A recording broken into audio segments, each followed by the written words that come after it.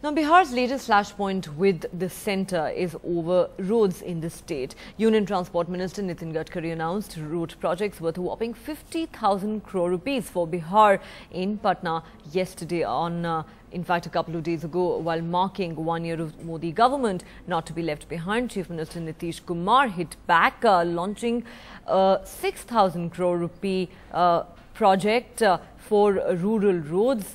And this, of course, will be sanctioned from the state funds. This is an election year in Bihar, and clearly there's a lot at stake. It's been raining money, at least on paper, for the roads of Bihar. This is an election year in the state, and Nitish Kumar and the BJP, once friends, now bitter rivals, are going at each other like never before. So if Union Transport Minister Nitin Gadkari announced a 50,000 crore rupee package for Bihar national highways on Tuesday, Nitish Kumar announced a rural roads package for the state on Wednesday, backed at 6,000 crores. केंद्र सरकार का 1 साल पूरा हो रहा है, लोग जश्न मनाने में तल्लीन हैं। कल भी तरह तरह की घोषणाएं की गई, न जाने इतनी घोषणाएं की जाती, जिन घोषणाओं पर कोई अमल होता नहीं।